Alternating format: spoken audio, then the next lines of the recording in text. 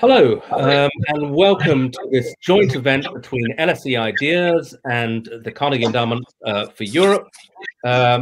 We are discussing a foreign policy for the middle class, US and UK perspectives. I'm Gideon Rathman from the Financial Times. I'm in London, bringing you together with an all-star cast who are variously scattered around London, Washington, DC, Annapolis. Let me introduce them to you. We have from Washington, Dame Karen Pierce, the British ambassador to the United States. Joining her is Robert Zoellick, the former president of the World Bank, deputy US Secretary of State, author of a new book, America, and also of a very pertinent FT op-ed today on British-US relations. We're also the author of two reports, which really are the foundation of our discussions today.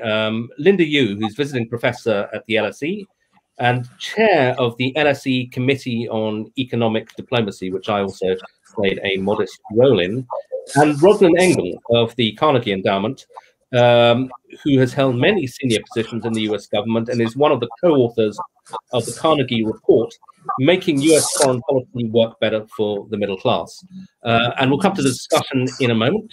But first of all, let me just briefly hand you over to Professor Michael Cox, founding director of LSE Ideas, is going to say a few words. Mick. Well, thank you very much, Gideon, and welcome to everybody. And thank you to Carnegie for hosting this transatlantic event. And let me just say who I am. My name is Professor Mick Cox. I'm emeritus professor here at the LSE, and indeed one of the founding directors of LSE Ideas, which is the LSE's think tank within the university-affiliated think tank system. We were created back in 2008, a little bit after the Carnegie Endowment and the Carnegie Institute, which was created in 1910 by that fine Scotsman who became an American, Andrew Carnegie.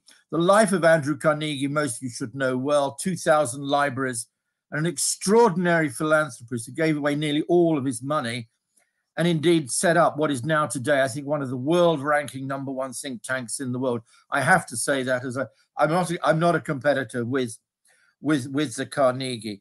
One of the great presidents of the Carnegie was a man called Nicholas Murray Butler, who was a philosopher and educator, and he said, "Experts know more and more about less and less, and that's what defines an expert."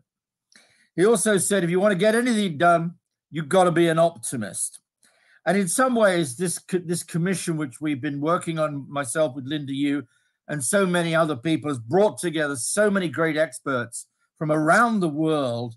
And we've done it, I think, with an optimistic frame of mind, believing, and I think we have to believe in the age in which we're living, that if we're not optimistic about the future, we don't believe things can be changed by rational discussion and rational debate, then we might as well give up. And what we've done in this report, and we'll be talking about that in more detail when Linda introduces it, is to put forward a series of proposals, realistic, forward-looking proposals, which we think can take both UK and indeed the rest of the world forward. So I don't want to say any more. I just, again, want to thank all those who have participated in it. I want to give a very special welcome to Bob Zoellick, who helped launch this, I think, nearly 2 to 3 years ago, Bob. And I want to say a very special word of welcome, of course, to Karen Pierce, who I have to say, and I always see this, and Karen knows what I'm about to say, did her master's degree in LSE Ideas over 10 to 11 years ago. So with no further ado, I'll pass it back to you, Gideon, to chair the rest of the meeting and hand on to Linda. Thanks again, everybody, and thanks for listening. Thank you very much, Mick. Thanks very much indeed, Mick. And thanks for giving us an early taste of the LSE Ideas report.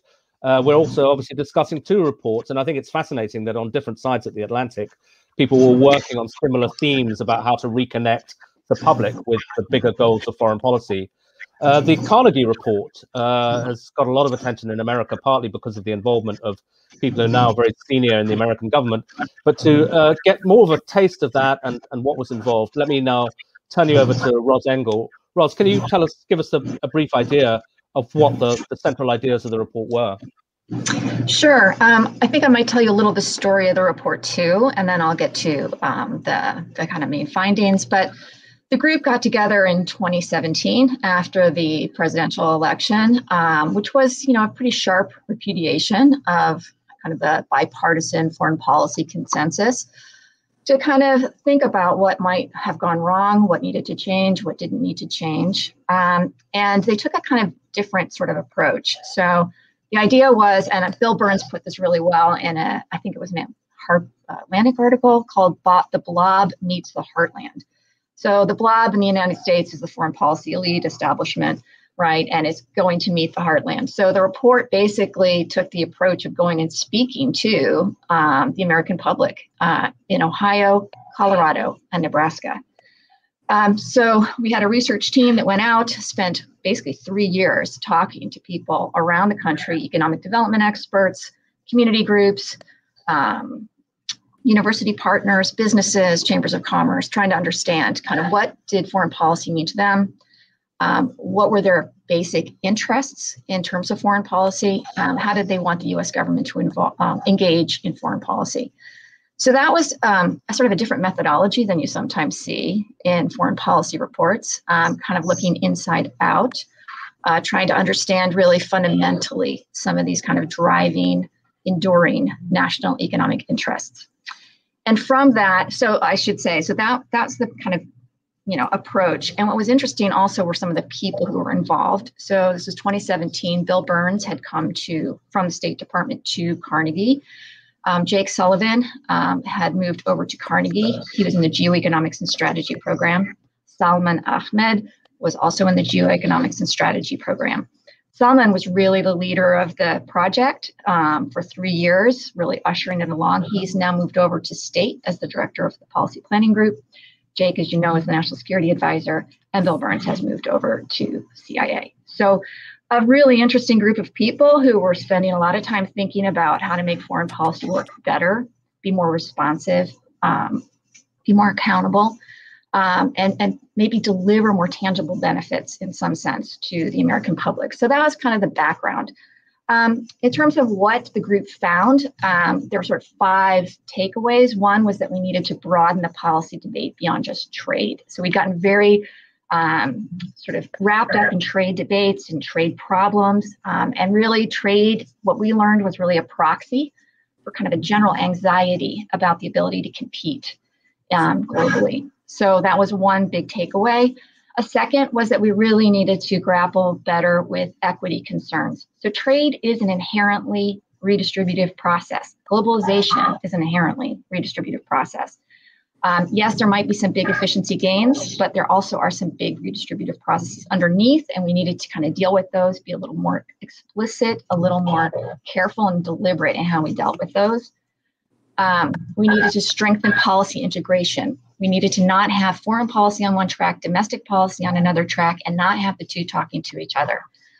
So Bill's written a lot about the domestic economic renewal, and you heard that a bit in Biden's speech President Biden's speech at the State Department. I think it was last week or 2 weeks ago. So the same idea of we need to do domestic economic renewal. We need to be engaging with the world from a position of strength. A more measured foreign policy. We needed to be more careful in how we deploy U.S. power.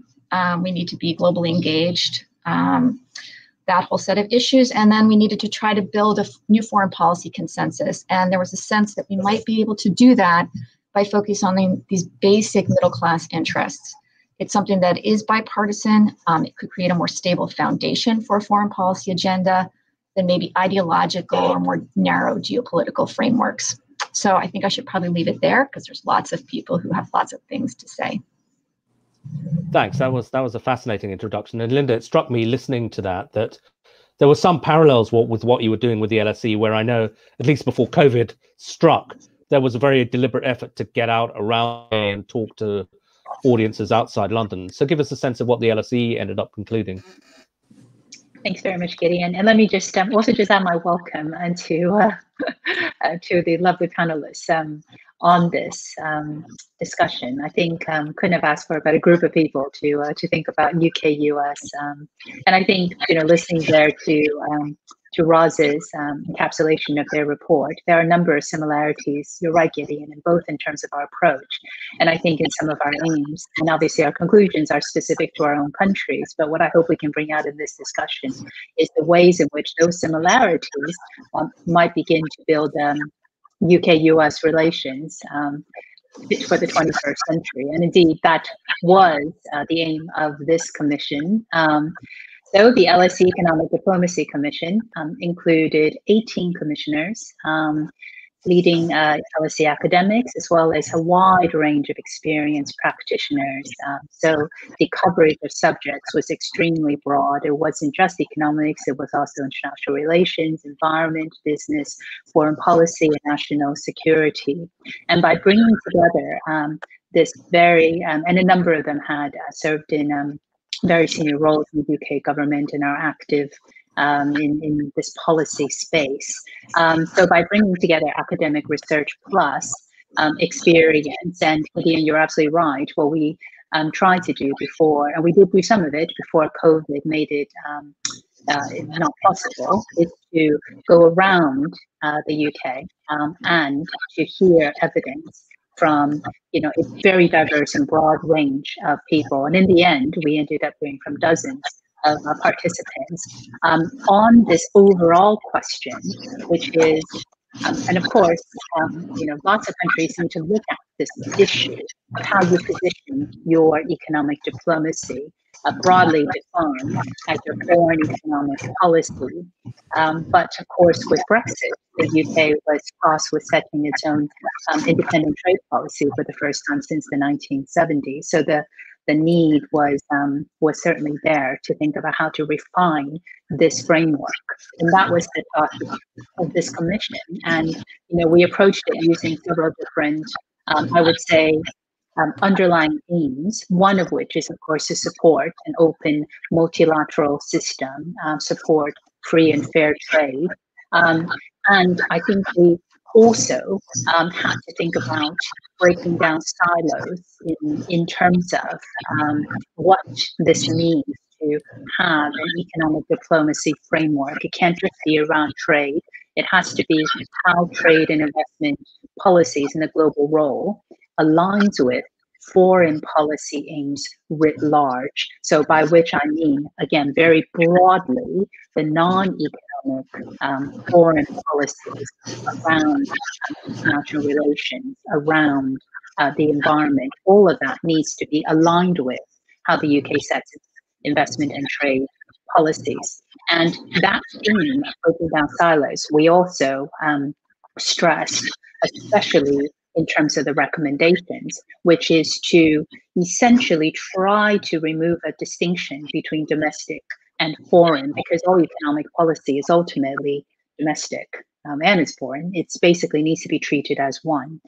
And thinking about economic and non-economic issues together in the foreign policy sense is that, so essentially breaking down these various divisions so that we can make recommendations and essentially connect what's happening on the trade front with what's happening in domestic policy. Now, I'm myself an economist, and I'll just give you one example of the benefits of this kind of approach, which is, if you think about the distributional impact of trade, it does leave some behind, because the sector in which the country no longer specializes in as much, that sector does get left behind. So the trying to make sure that's addressed, this distributional impact, involves not just setting trade policies in terms of level playing field and other things within the FTA itself, the free trade agreement itself.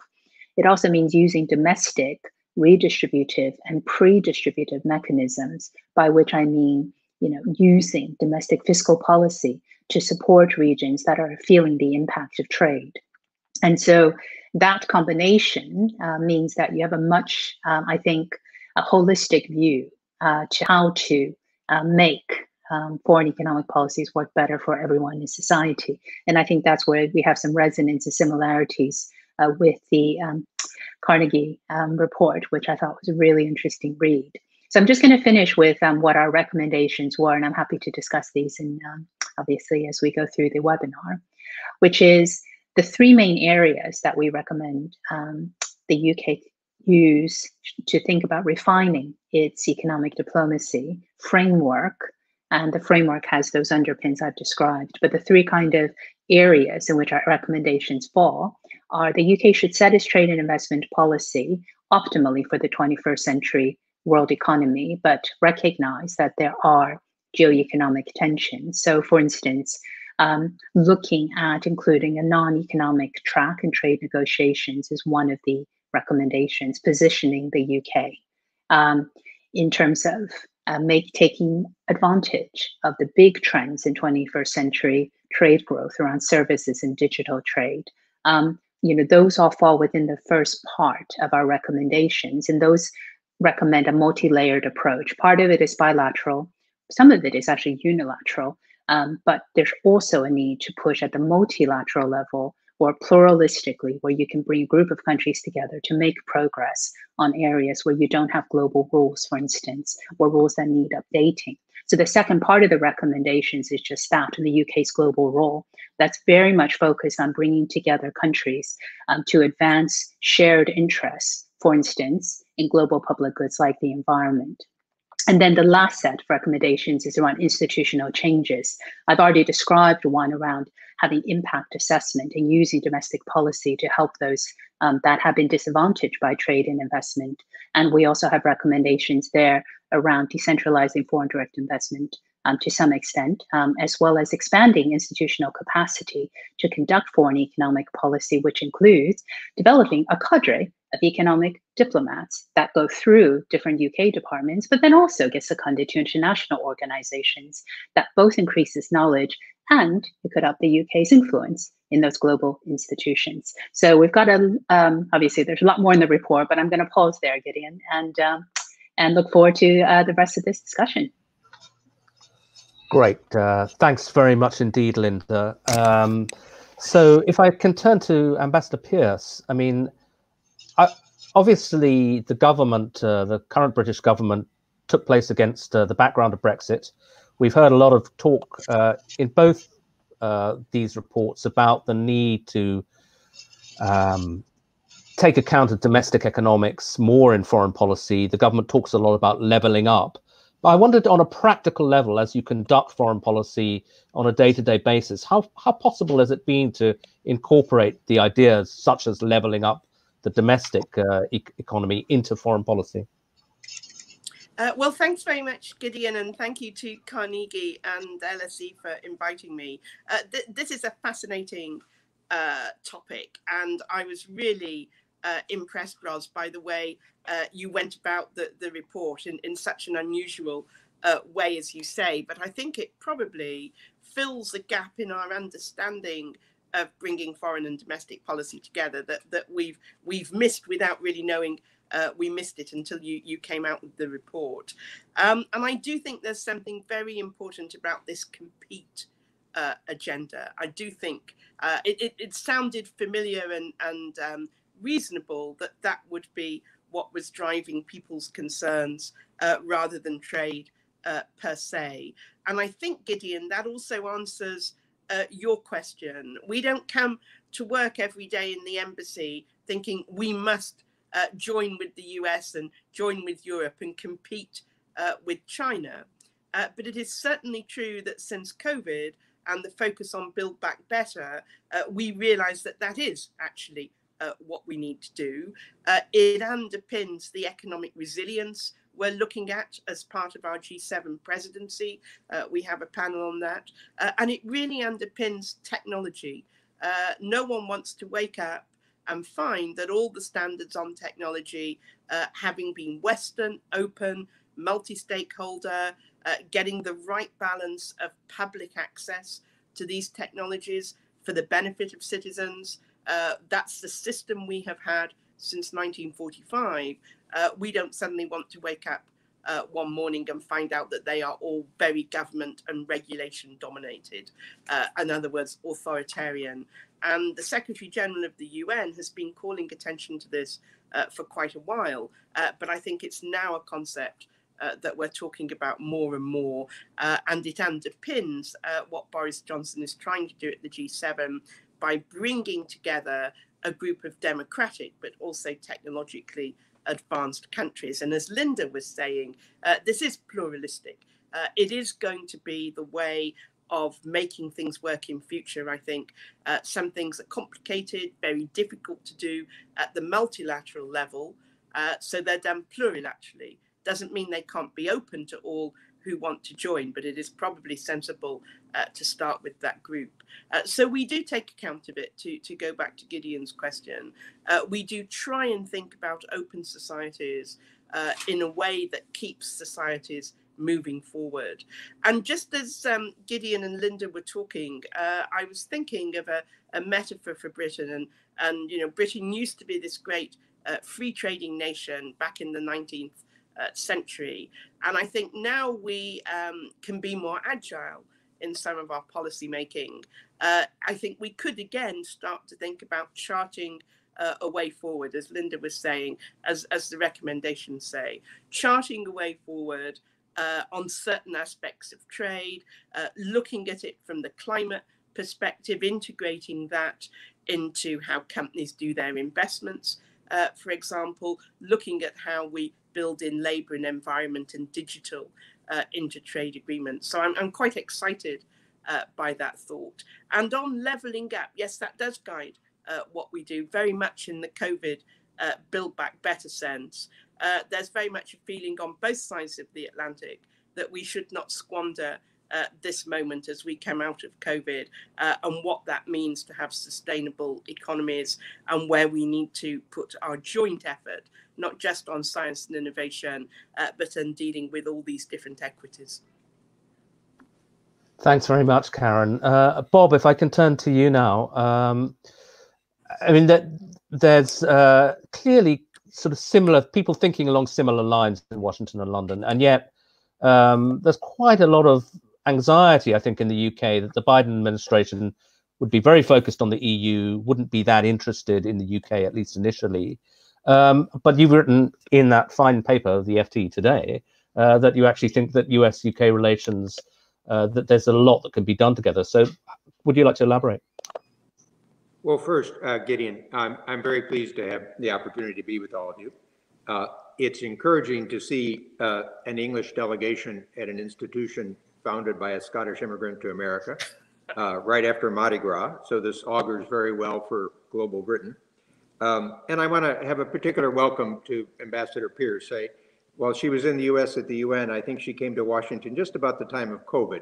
And British ambassadors normally are sort of wonderful participants in the larger Washington community, and she's probably been somewhat restricted, so I'm glad she could be with us today. And I also want to compliment Linda and LSE and the whole commission for a very quality contribution at a very important moment. So Gideon, in addressing your question, I'd like to make sort of 3 points. And so far we've had great Anglo-American amicability, and I'm going to press a bit. So first, I think this is a turning point for the UK. And I can imagine 3 paths. One is to withdraw into Little England. 2, which I think is more likely but equally troublesome, would be what I'll call a frustrated Britain. And you can see this daily in the reporting from the FT, where Britain is stuck in some uncomfortable orbit around the EU. And there's perpetual solar flares over issues of equivalence standards and mutual recognition, because for those who don't follow this closely, the Brexit deal focused on goods. 80 to 90% of Britain's economy is services, and so you're left in this sort of uncomfortable position. And 3, a UK that draws upon considerable assets to develop networks of international partnerships, contributing, leveraging, improving. And this is where I think the LSE Commission focuses on the foundations for economic diplomacy, which should be a key part of this network. But second, and equally important, the US needs a strategy for post-Brexit Britain. I've seen a lot more stories about events in Myanmar than I have about US-Britain relations.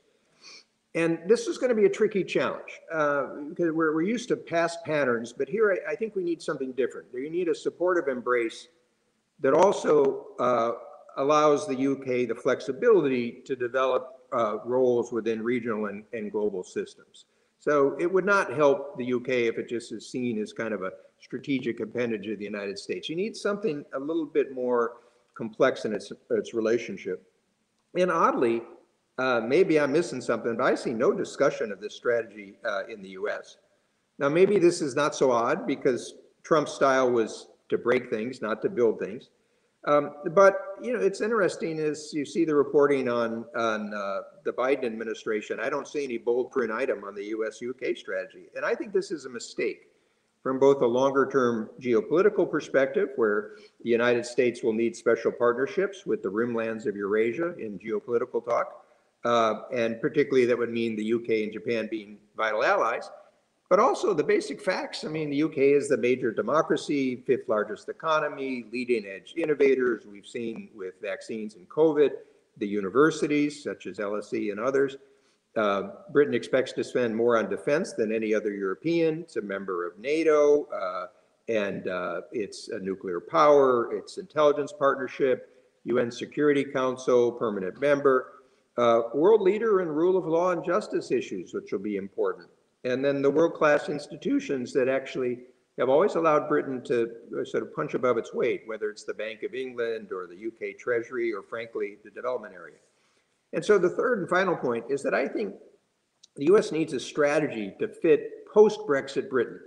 And here, Gideon, I'm going to be tough on many of the columnists that I see. There seems to be this endless moaning among the good and the great about, reveling in Britain's decline. Well, let's look ahead. This is the reality. How are we going to face this? And some of the points that Karen mentioned, Biden has a democracy agenda, but I think actually there was a piece in the FT today, or maybe a leader that sort of says, how does this actually work? Which countries do you include? So I would let London take the lead on the G7 with India, Australia, South Korea. But this is the critical point. You can't just have a meeting. To make this work, you're going to need some results, whether it's deliverables in areas like sort of COVID and pandemic or the overall recovery strategy. Then we've got the Glasgow COP meeting. And what I know there's a lot of interest, but I haven't yet heard a diplomatic strategy that will also bring in the developing countries and including China. So China's made some very bold statements about what it's going to accomplish by 2060, but sort of, I would be working quietly behind the scenes to see, when will be peak emissions? What do you deal with all the investment in coal plants? A closer alignment on defense and intelligence. In here, the recognition is in the new defense needs, you can't do everything. And so my sense would be a greater interoperability, but always retaining the sovereignty that Britain needs to make its own decisions. This would probably focus on issues more like cyber and AI and sort of maritime capacity, special operations, maybe space operations, as opposed to big platforms. And this will be some very serious decisions. And then the biggest and most missing piece, and this comes out a little bit of the Carnegie report too, in a way, is you need a trade and economic component. And frankly, I think we already have signs of this, but we'll see more of it. I think the Biden administration has put trade on the back burner. It has a lot of issues that it needs to deal with domestically. These can be difficult for its domestic political coalition. I would approach this by connecting a North American agenda with the UK. It gives you more weight. It actually helps the North American integration. And as Ambassador Pierce mentioned, there are great opportunities here in the digital space. Technology innovation, and frankly, to help bring along Democratic constituencies, you could have labor provisions, which was key to the rewrite of NAFTA. You could have positions that look at some of the carbon sort of issues. I believe you could get bipartisan support for this, which you would need to extend the negotiating authority, what's called TPA here. And so as the Biden administration looks for areas where it might be bipartisan, as it's pushed a stimulus package that may not be, well, this could be one.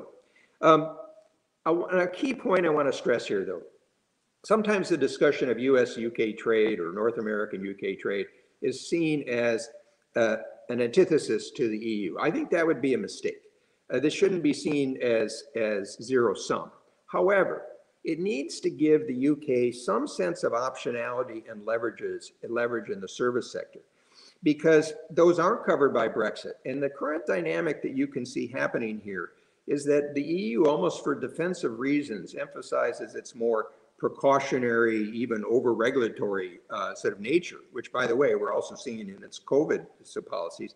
That will lead to great frustrations in the UK. And that's not good for either the UK or the EU. So if you look at an example like financial services, there's a lot of work done with the BIS and other sort of financial stability boards that can multilateralize this in terms of what would be the sort of equivalent issues. So I think there's a great opportunity here. There's a necessity with the US, UK, and I don't see much work on it. So I hope that this report will also, and this meeting will help prod that.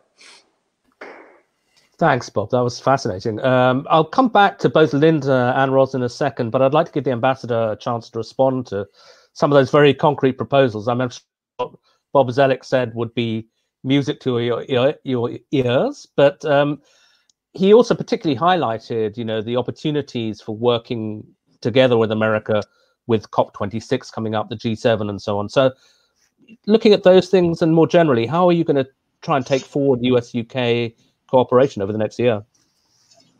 I thought it was a great presentation from Bob, and I'm going to tear up the embassy's business plan. We all have business plans in the civil service, and I'm going to use Bob's article in the FT as our template.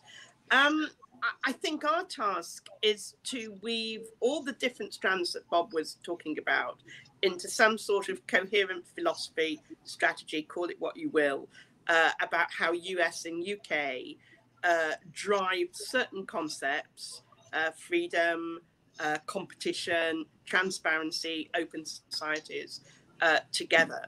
I think on the individual areas, climate, we're working closely with the Biden administration and John Kerry to raise the level of ambition in Glasgow in November and actually make a reduction in global warming. And we don't neglect China in this concept. China is very important to certain global issues like health and like climate.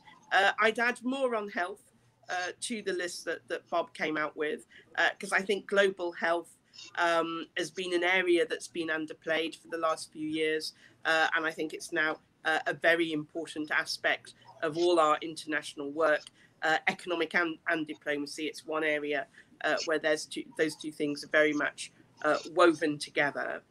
I think Bob is absolutely right to point to the agility of a Britain outside the EU. And I remember Chuck Hagel years ago saying that Europe and America were far too obsessed with the relationship between themselves and the internal competition, the internal transatlantic competition, rather than worrying about all the big things out there in the world, including China and Russia. And I do think we need to get to a place where the transatlantic relationship is solid, it's three-pillared, it's US, EU, UK. We have a lot in common in that respect. And if we use our various comparative advantages, we have a chance of moving the dial on multilateral issues. And to give you an example of that, just after we'd left the EU at the UN, it meant the UK could be far more agile and independent-minded in discussions on human rights. So we were able to stake out a very strong, robust position, which had the interesting effect of making the EU position look like the compromise position compared to people who were right out over there in the other direction. And actually, collectively, the West was stronger for being able to present the EU as the compromise rather than the pro-human rights position. So there's an agility there. We see it in sanctions as well, where we can really try and get things back on track under the open societies agenda. But I think Bob is right to challenge us on how we weave all that together into a coherent whole, and how we get the right sort of persuasive arguments on levelling up and foreign policy, so that we get more buy-in from our publics. Thanks, Karen. I mean, Roz, if I could come back on that point of buy-in from the public. I mean, it seems to me, reading your report and just following the debate generally, that there's a slight tension between this desire to not get ahead of the American public, but also a strong desire from the Biden team to show the world that America is back out there leading in a rather traditional fashion. And is there a danger that this concern about overstressing the middle class, whatever, will actually lead to a less active America, particularly on trade, where America just, China's signing all these deals, RCEP, etc. America's not really going to be signing trade deals, isn't it? And won't that be a bit of a problem for American leadership? Right. So, I mean, one thing we did find in the study, and actually you see it in public polling also, is there's actually generally support for trade. Trade is not, a dirty word among the, American middle class. People understood generally that free trade created a lot of economic opportunities in the United States.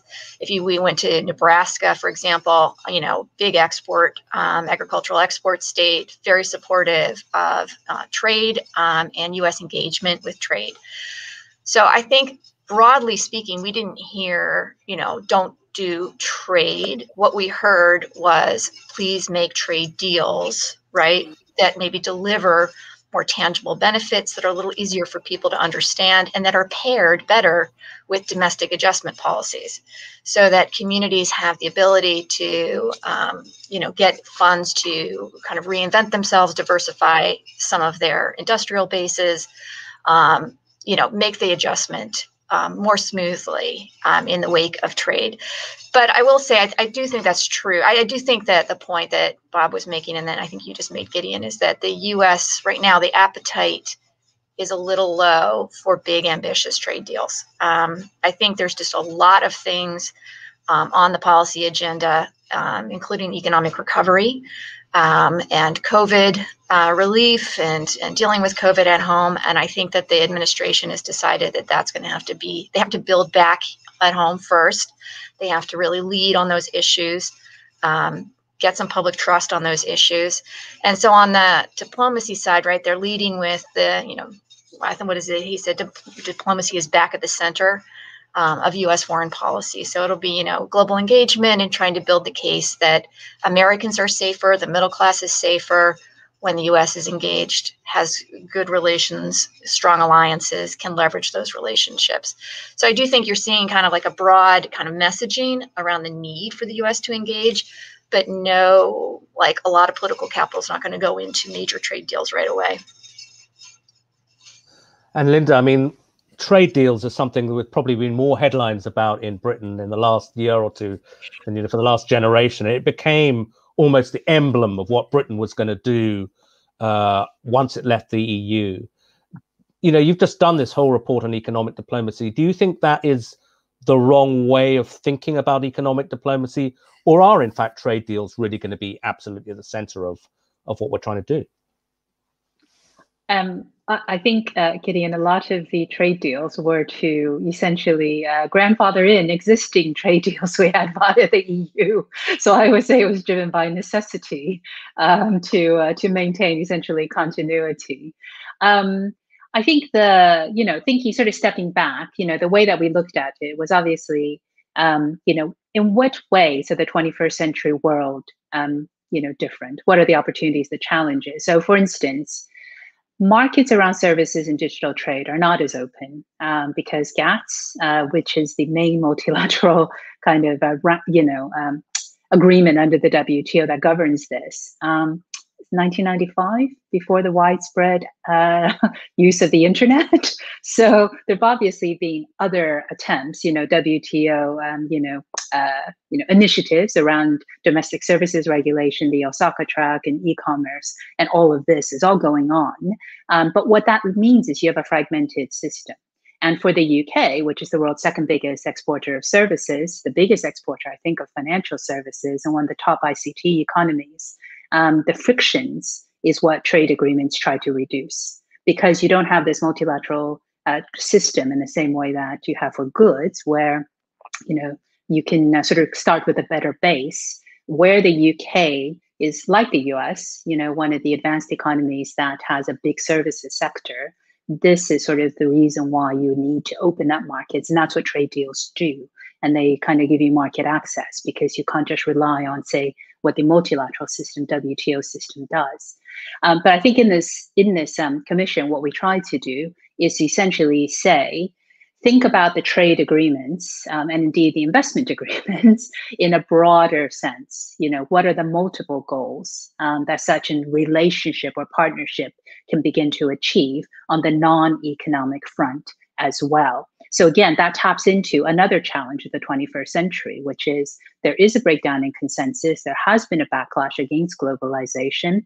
Roz is right. I think most people understand trade, but they want to see it bring more widespread benefits. So the buy-in needs to be worked on.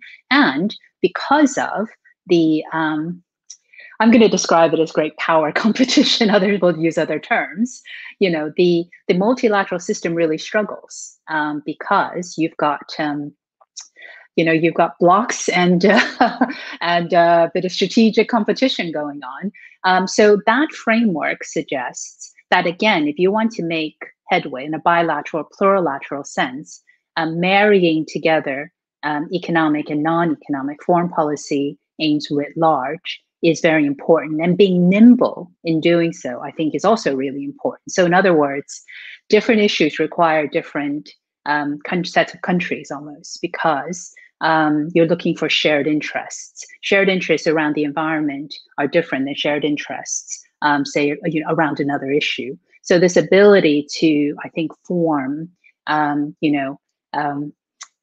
partnerships with different groups of countries to try and fill some of the gaps where it's needed, either on global public goods, environment, health, global rules around technology, opening up services, digital trade, trying to get private sector expertise, which is so critical in formulating what standards should be in tech. All of that requires different coalitions at different times in order to try and essentially fill the gaps of the multilateral system. So I think this focus of the UK, as I say, was partly necessity, but I think this is also an opportunity to think about essentially taking all the strands of foreign policy and trade and investment policy and marrying it together and using that with the strong domestic links so that you are both addressing the backlash, but also furthering the UK's own domestic strategic growth aims. And I think, Bob's, I've enjoyed everyone's comments, and I think Bob's article, put that very clearly, that has to, that space the UK now has is a real opportunity to shape how it should set this kind of framework. So I think that's probably why the Commission's work has been so interesting, because, it's not often that you have sort of, it necessitates a re-examination of the strategy that a country undertakes. And so I see trade and investment as part of it, but I would like to see that integrated into a much more holistic strategic approach towards how a country positions itself in this world with, many, many opportunities, but also significant challenges, which are very different than what we had in the previous century in many ways. I mean, Bob, Linda kind of paints a portrait of Britain playing this sort of quietly constructive role around the world, filling in all the gaps and helping itself along the way. But one danger that you alluded to in your opening remarks was that the UK and the EU get sucked into a kind of adversarial relationship. They're trying to outdo each other, do each other down at certain respects. And certainly that does seem to me to be a real danger if you look at the way things have been going in the last couple of months. I assume that is not in America's interests, but is there anything America can do to try to help prevent that? Or would you just necessarily be a bystander? Gideon, I'd like to address that, but if you don't mind, since I was pushing the United States and I want to be an even-handed mediator, I'd like to give sort of a few thoughts to the British side, and then we can come to this. So one piece of advice is don't split up. This would signal breakdown, loss of control, We'll have a session at Carnegie on US-UK. We won't if it's Catalonia. Second, keep the economic fundamentals right. So this is the macro, the micro, the productivity. Linda's report focuses on this. And here, it's important that Britain recognize this is the foundation for your future role. And I'll be very direct with you. You know, I take part in events with continental Europe, Asia. Britain doesn't come up that much because people don't know yet whether it's going to be sort of playing a role. You got to get the fundamentals right before you play in the game. Third, don't follow our mistakes about being protectionist. So openness is the key to this. Trade, investment, people, ideas. Frankly, the research is extremely strong about how foreign direct investment leads to knowledge transfer, linkages, and good paying jobs. When I grew up in Illinois, we used to consider that the middle class. Fourth, encourage the science and technology investment. You got great opportunities here with universities and research. Use them. Keep the institutional pillars strong. Well, I talked about this. You know, these are the types of things watching from the World Bank I've seen across the different economies. You know, institutions like the Bank of England and the Treasury and frankly, your world-class civil service, these are extremely valuable. Other countries would die to have these sort of things, so don't ruin them.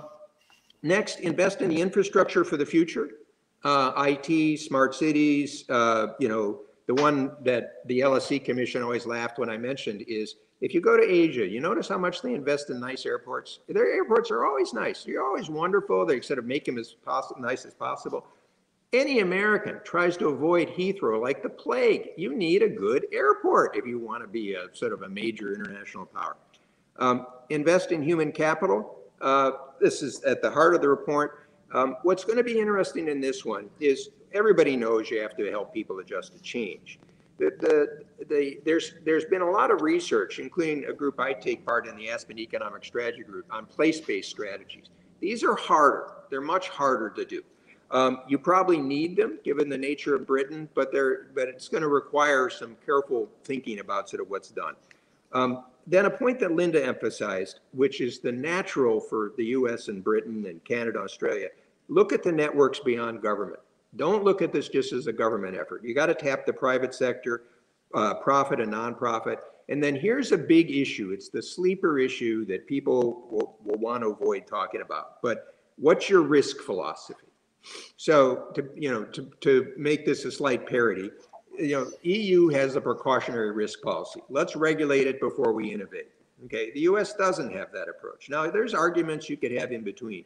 But if you're going to, and if you take a look at sort of Singapore's not a non-regulated society, but they use sandboxes, they use trials, they use experiments. This is going to be a key decision. And we all know there's parts of British society that also likes to regulate and control things. So this is going to be a big policy decision.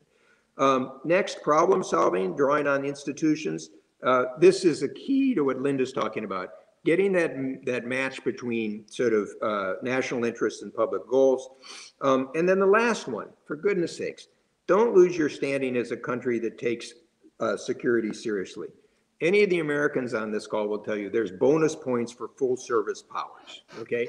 So Germany's very important. We have to take account of it, but it isn't the same as Britain and France or even Australia.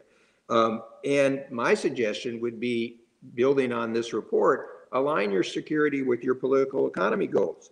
So that would be cyber systems, energy access, sea lanes, air lanes, space access. These are traditional sort of British notions of security. But these will be difficult investment choices. It's easy to say this, but you have to decide where you're going to put your pounds on different things. Oh, and one last point from the financial market side. From data that I've looked at, Britain still has a slight advantage of the pound as kind of a residual reserve currency. You can see this in your current account sort of treatment. But this goes to the fact that all this debate about your financial sector and institutions and so on and so forth, pay attention to this. You've got an added benefit there that you don't want to sort of let pass. So Gideon, coming back to your point, what I was trying to flag was as a daily reader of the Financial Times, you can see that there's this tension in the sort of equivalence debate. And you've had some pieces on this. And you can almost see that the European Union is now in this defensive model where it treats Britain worse than it will treat other parties because it wants to protect itself. This is not good ultimately for the EU. Ultimately, this will make the EU service industries behind the curve. Now, if the US just went in directly and said, okay, Britain, why don't you become part of the US system? That would probably pose problems with British politics as well as the EU. But what if there was a way to say, look, we're trying to advance the state of the art in digital and some of these service spaces. And we can do some of this multilaterally. This fits the Biden approach. We can develop different standards where if we have sort of bodies that involve more than the US or Britain on these topics. And I think this is going to be critical because I frankly think it'll give Britain a little bit more leverage when it's negotiating these topics with the EU. It'll give it some options. And ultimately, it'll actually force the EU not to sort of return to sort of its protectionist legal defensive model. So your question actually goes to something that's a longer term challenge. But again, going back to a point that Roz and others made, unfortunately, this is where the US is behind the curve. If we don't engage Britain on a serious set of modern sort of trade agreement, and right now the odds are we won't, we'll miss this opportunity and we'll miss a historic opportunity to help Britain become an allied partner for the next 30 years. Roz, I mean, that's a natural thing to pick up with you. You know these guys who are working in the administration. You wrote this report with them. I take some encouragement from the fact that both Bill Burns and Jake Sullivan are Oxford graduates, so there must be a little piece of Britain somewhere in there. But what do you think the likelihood is that they will take the special relationship seriously, and particularly in that trade aspect, given all the pressures? Do you think there's a scope for a UK-US trade deal? Is that the right thing to be thinking about? I don't know about, these kind of, what do you call them, marquee, bilateral, full spectrum trade deals. I think there's some hesitancy there. I think with the particular, the TPP, when it just kind of blew up in everybody's face after all of that work, was really difficult. And people are really concerned that those big deals that just kind of lay out a huge number of issues are very hard for people to understand. They have a lot of implications for a lot of industries. I think that Bob's point is maybe more likely, which is people will pick up a couple issues here and there that they feel will deliver some clearer, more tangible benefits that they can link back to, U.S. values, to U.S. principles of, innovation, maybe play to some of our strengths in services, like Britain's services industry.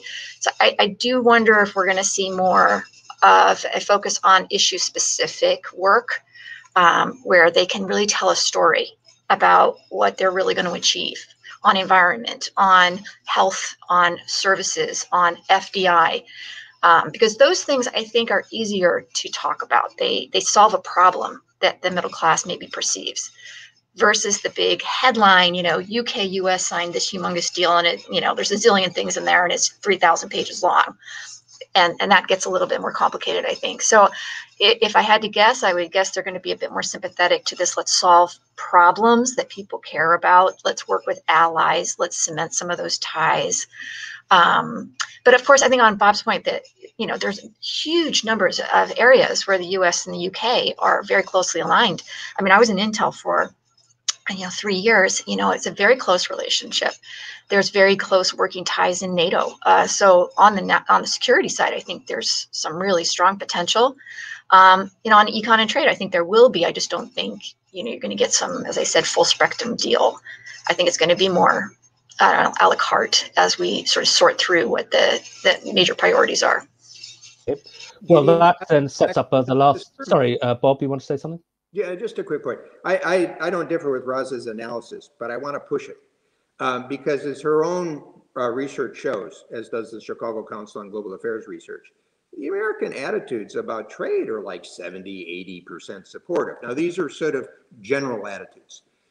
My experience as a trade representative who negotiated most of America's FTAs is when you come time to Congress, people are voting for the country as much as anything else. So it's not accidental in an election year. I think we got 80 Senate votes for Australia. It is just inconceivable to me that if an administration pushed, you couldn't get a serious support for US-UK. And I've tested this with Republican members of the Senate Finance Committee. It's unnatural Now, I don't disagree with what Roz is saying. What I'm saying is this is a whole question of political leadership, as it always has been in U.S. in trade. And I think the challenge, sort of partly coming out of, I hope, sort of even this event and the LSE report, is to prod people to think about this in a somewhat different fashion. And as I mentioned, if you look at the USMCA vote, the NAFTA sort of vote, the sort of redone vote, the reason you got Democratic votes is you put in labor provisions. Are we really so concerned about labor standards in Britain, or could we get union support? You know, could you put in something on carbon? So my argument here is, this is how, to be honest, new policy gets made, is you push people to sort of say, well, maybe there's public support in Congress, maybe you can get public opinion, maybe you can add in some new issues. So that's what Carnegie should do. Okay, well, we've got about 4 minutes left, so I think I'll give Ambassador Pierce the closing word and a chance really to comment on that really interesting issue. Where do you stand? Do you think we're going to get this big overarching deal, or is it more practical to go the route that Rod suggests, pick a couple of issues, maybe you could name them, and focus in on them? I agree that the world is changing and big trade deals are not what they were, and they're much more likely to become big economic deals covering, as others were saying, a much bigger waterfront of digital labor and environment. But I do agree with Bob. It is possible to get the FTA with the US. We'd like to get it. I don't want to preempt the Biden administration. Catherine Tai hasn't been confirmed yet. This is obviously a conversation to have with her when she is, but we wouldn't see a reason not to try, and we wouldn't, and we'd be ready to talk about these environment, labour, digital aspects. I do think there's something important though, which goes back to what Roz was saying about UK and US trailblazing in some of these areas. We're on the threshold of some very important transformations. And just as UK and US led the way in some of the nuclear developments back in the 50s, I do think we stand on the threshold of being able to do the same for technology. And it goes back to some of what Bob's prescriptions for the UK were around investment, around infrastructure, around science and innovation. And I worry that we might not organise ourselves to take advantage of these opportunities with the US. But people are thinking about it. The Prime Minister, Boris Johnson, would absolutely agree with the focus on problem solving. That's very much how he sees the UK in the context of making the world safer, open societies. And he really would want to put the emphasis on what we do on technology. But if I can just come back to Bob's article, the bit at the end where he quotes the "we think in English," I think that does say something very important about the difference between Europe and the precautionary principle and the UK-US slightly more freedom, permissive, it's allowed unless it's banned. You can apply that to the economy, you can apply that to technology in particular. And I think our next task is not so much to redefine the special relationship, but to move the special relationship and the way it works into these very new areas of digital and technology, which hopefully will have a benefit for the world more generally in terms of upholding the open society agenda. Okay, well, thank you very much. Our hour is just about up. It's been a great discussion, fascinating discussion. So it's been great to be able to link up across the Atlantic to have it. And thank you to both report writers, to Linda Yu, to Roz Engel, for giving us a basis to discuss, to Bob Zoellick, of course, and to Ambassador Pierce. Thank you all, and goodbye for now. Thanks very much, Gideon. Thank you, everybody. I thought that was terrific. Thank you.